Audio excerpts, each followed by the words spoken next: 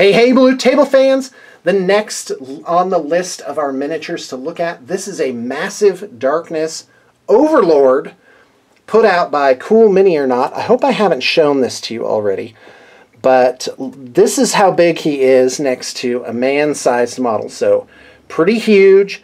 I'm using it as a Nethalgu, which is in, I do believe, Bestiary 2. And that is a Brain Collector. The Brain Collector first debuted in Castle Amber, an early 80s module. And I think it was. Guy, correct me if I'm wrong, guys. So anyway, lots of colors. I must have painted these eyeballs like 8 times.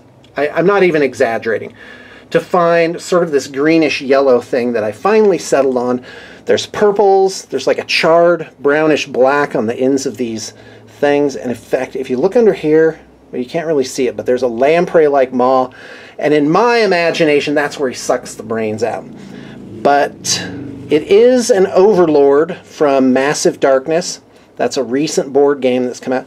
Board games are putting out better and better figures, and I think I bought this guy for like 15 bucks on eBay, and it's not really exceptionally inexpensive, but it is a pretty good bargain for what you get in terms of a really cool figure.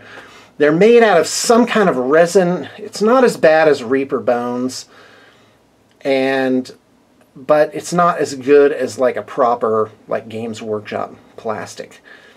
But it's pretty awesome, and like my other role-playing figures, this one has been matte coated 10 times because he's probably going to get a lot of handling.